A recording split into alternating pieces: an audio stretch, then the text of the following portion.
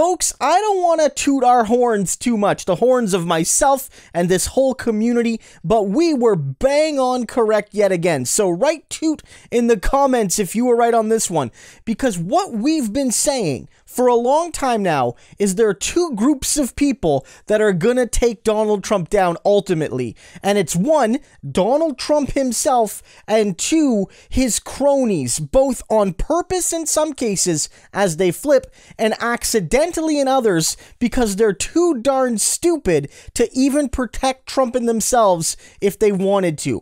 And this has led to a shocking late night document discovery in Jersey as Jack Smith and police have made a shocking document discovery based on the words of a Trump crony. At the same time, new footage of Trump and his cronies nails him, and it's all connected. So we're going to build this. Hit the like and subscribe button as we were proven right yet again, guys. And we start with the new video evidence, because there's new documents that have been found, stolen classified documents that have been found by Jack, and Trump's sweating over that, but also new footage. And it's of new footage of a Trump crony admitting, again, before at a key juncture, that he and Trump and all of them lost the election.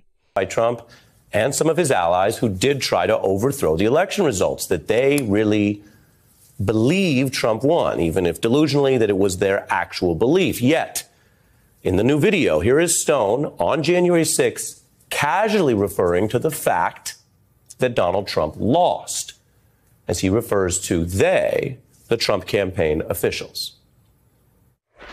That's why they lost. They don't know what they're doing. It's why they lost. They don't know what they're doing. Well, so still a convict, hoping for a full pardon from then outgoing President Trump. He wanted as well the larger role in what was becoming that post-loss havoc. Now, the next new clip we have for you is from before the actual voting, October 30th, when there were many signs that Trump could lose. There were people saying he was likely going to lose. You'll notice in what we're about to play for you, Stone seems almost resigned to that. He puts the idea of the incumbent president being reelected as more like a distant possibility. And he appears to be mulling some kind of independent action, which would overlap with what we showed you recently, the elector plot that he would push days later. I've been really focused on trying to help Donald win this election, which, you know, and I'm doing that unofficially and informally because his campaign is so extraordinarily f***ed up. So to go back to your question, will he win? I don't know. Can he win? It's possible. I really expect a 2000-like result with a long, drawn-out squabble over who won. This is not a campaign structured for a dogfight, and that's what we have now. So independent action is required, you know? Independent action is required. That is basically Roger Stone telling somebody what he thinks it might take. The reference to 2000 is striking. Stone was known as well for his involvement in what was sometimes called the Brooks Brothers riot, the efforts in Florida. But the big difference was 2000, whatever you think about it, did come down to one state. Nobody disagrees about that. And then contesting the results in one state of Florida, which meant if Florida went one way or the other, the whole thing, of course, would go back and forth to the different opposing candidates. 2020 proved to be nothing like that. Trump lost by 3 states. He lost badly. He lost in a way that the courts and the Supreme Court never took those appeals. So what Stone was saying right there was a version of what they hoped to create. Not that it existed, but the elector plot, getting state legislatures involved, lying about fraud in ways that other people have now been indicted for. All of that was to create a fraudulent effort to make it seem like 2000. And the footage you're seeing was provided to The Beat by the filmmakers who made A Storm Foretold. And that film, that project, is not currently available in the U.S.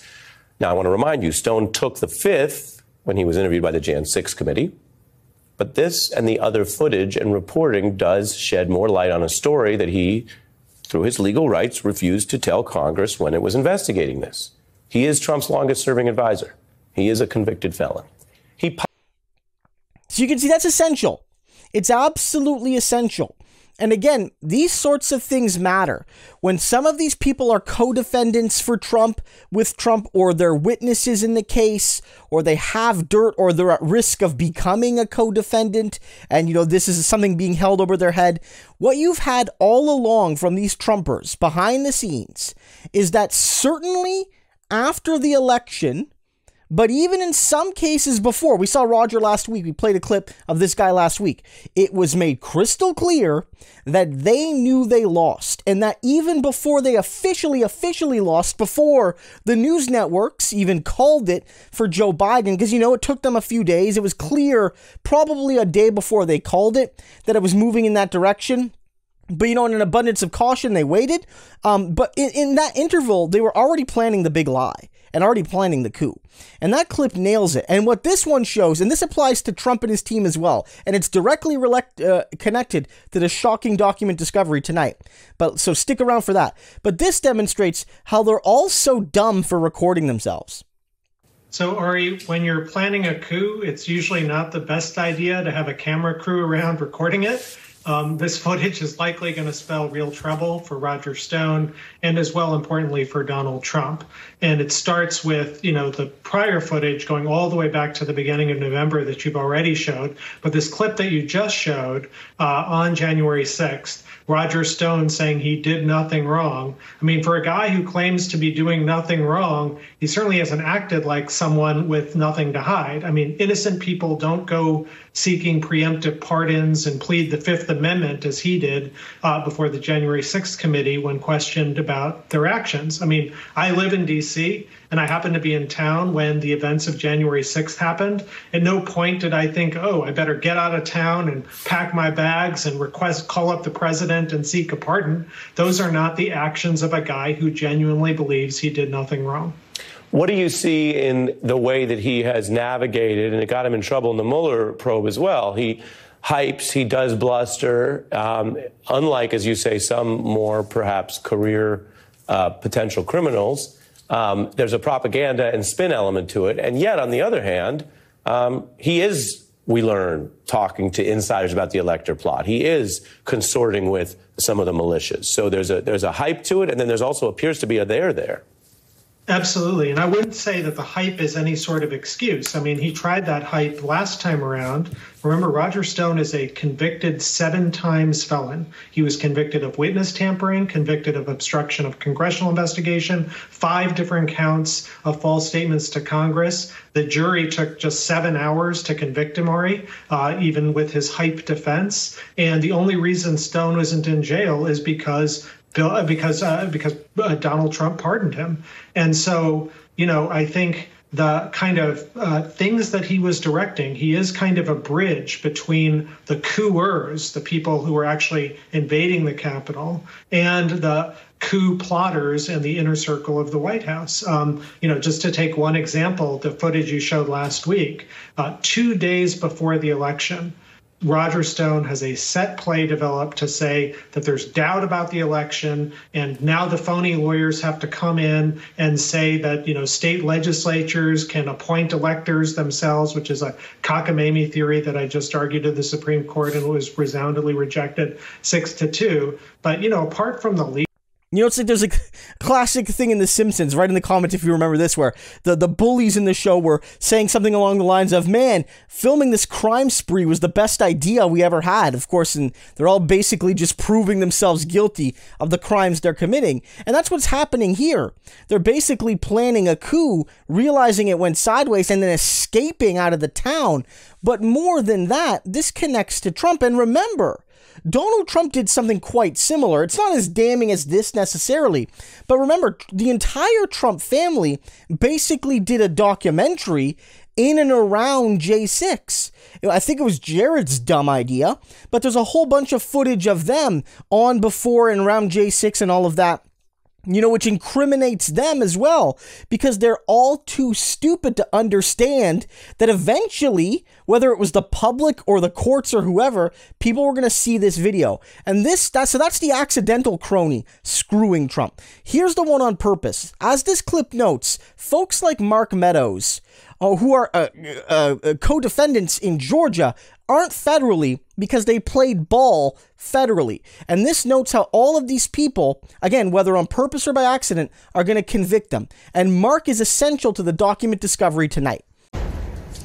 We are back with John Carl, Glenn Kirshner, and David Jolly. Glenn, I could see your face. Our viewers couldn't see it, and I could see all your thought bubbles. I want to hear all of them. Oh, yeah, I have quite a few, Nicole.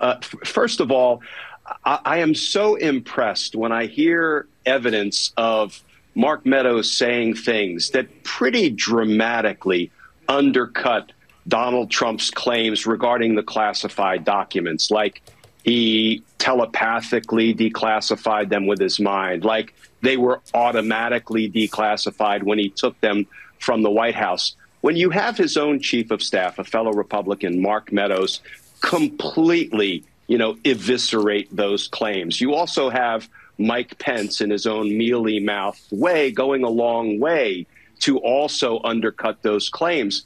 Once these cases are in trial, Nicole, Donald Trump will be convicted by a chorus of Republican voices. I mean, I think back to the January 6th House Select Committee. I think there was nary a Democrat that we saw testify. So once these cases are in trial proper, I do maintain it's going to kind of be like shooting fish in a barrel. Donald Trump will not have a compelling defense. It also takes me back to when I was prosecuting gang cases. If I was trying gang number 1 and I would call witnesses from gang number 2, a rival gang, to testify against gang number 1, there was obviously a built-in line of cross-examination for bias, for prejudice, because, of course, you're sponsoring the testimony of the enemies of the defendant. It doesn't mean they're lying, but it puts their credibility instantly in question. Well, Donald Trump's own gang members from the GOP are going to be the ones presenting the most sharply incriminating information against Donald Trump. So, these cases are quite strong. The other thing that I'm really interested to figure out, because it's a stone-cold mystery right now, what is Mark Meadows' status? Because once we saw that he was neither an indicted defendant in the D.C. indictment that was handed down, nor was he one of those 6 unnamed co-conspirators, but I think we know who 5 of the 6 are, and none of them are Mark Meadows, that led to the reasonable inference, indeed the strong inference, that Meadows is cooperating. That seems to be bolstered and supported by all of the incriminating things that have come to our attention one way or another. So he said a bunch of things, contradicting Donald Trump's statements, contradicting Donald Trump's arguments, contradicting his philosophy, basically screwing Trump. And I don't know if that's going to save him in Georgia. I have no clue. But it certainly, as of now, saved him federally. It has. He's not indicted. And I don't know if he will be, even though he played a really ugly role on J6. And I think, honestly, he probably deserves some punishment. But if he gave Jack enough essential info, that's the dirty side of justice, right? Like, let's be clear. It's the dirty side of justice. You got to crack a few eggs to make an omelet.